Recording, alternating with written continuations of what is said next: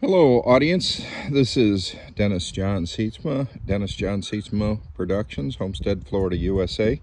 Today I'm in Lynn Haven, Florida, a bedroom community at Panama City. I'm working on a 2018 Honda CR-V. Oh, that looks like fun. Anyway, took it to the unnamed Honda dealer for services of transmission and coolant. I like to do those every year, whether they're needed or not, because I understand the importance of having a professional look at it and of the recommended service, and especially fluid changes, because machines are really dependent on good fluids, and they can't tell you when the fluids are breaking down.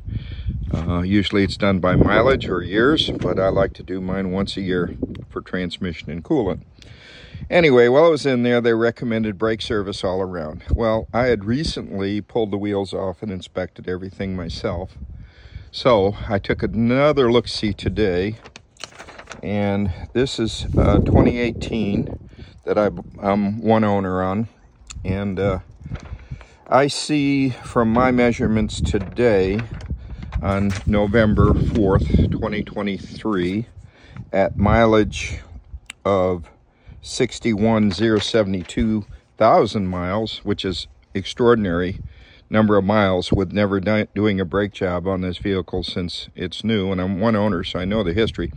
And I love the Honda smartphone app and their recommendations via IT, and how when you have a service done at a Honda dealer, it auto-populates.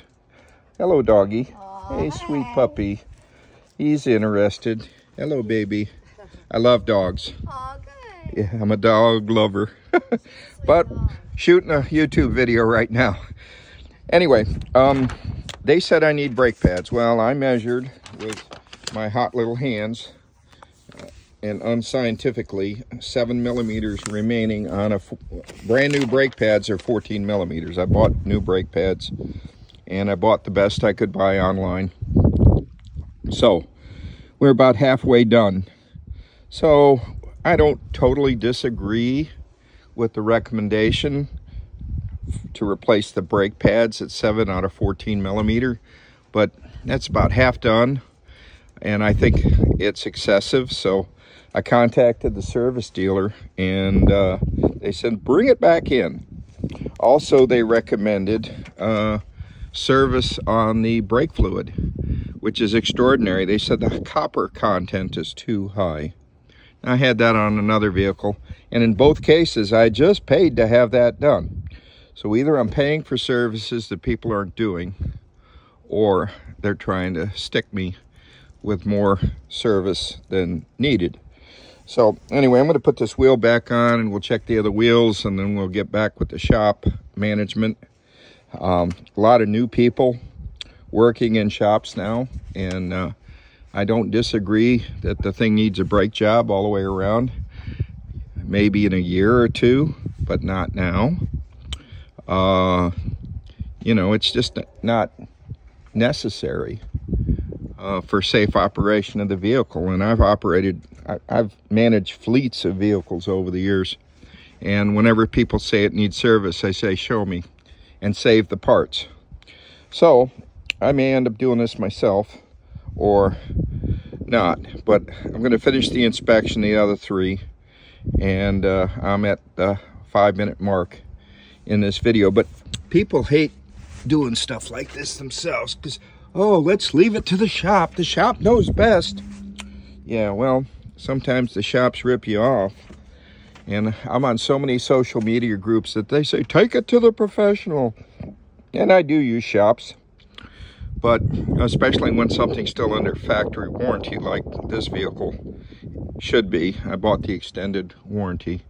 Any new vehicle I buy, I always buy the 200,000 mile 20-year warranty on the drivetrain, because I can finance it at the time of purchase, and it's normally cheaper at the time of purchase when the vehicle's brand new, because most people trade. And I tend to keep all my vehicles and maintain them myself, like this 2007 Honda Civic. And I'm searching desperately all over Florida and the Southeast for a body shop to do the scratch on this bumper and do a respray. But they don't want $5 grand. They're not so crazy. $5 grand, give me a break. Give me a blankety blank break. These highway robbery. They want you to sell it for $500 and buy a new one. That's our world today. Anyway, I'm too Scottish, I guess, to waste money like that could be in the bank earning interest, or being invested maybe in a new vehicle one day when I have enough shekels put together. And I love new vehicles, by the way, but I just am too Scottish to buy a new one when I don't need to. And you could get 500,000 miles out of one of these Honda Civics easily if it's well maintained and you do the work yourself and use quality parts like I do. Anyway, I'm at 6 minutes now, so audience, thank you for watching. Dennis John Sietsma Production, USA. Do-it-yourself work can result in death or injury, so do at your own risk. And always follow safety protocols and procedures. In this case, I have a jack stand, and I have a brand new hydraulic jack rated for 3 tons. And I use gloves and eye protection when working with power tools. And I like buying power tools because I like using good tools. I love buying tools from online, different companies, or OTC tools. Love Snap-on when I can afford them.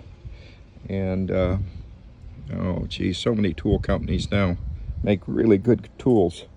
Go to Harbor Freight for some things, and Northern for others.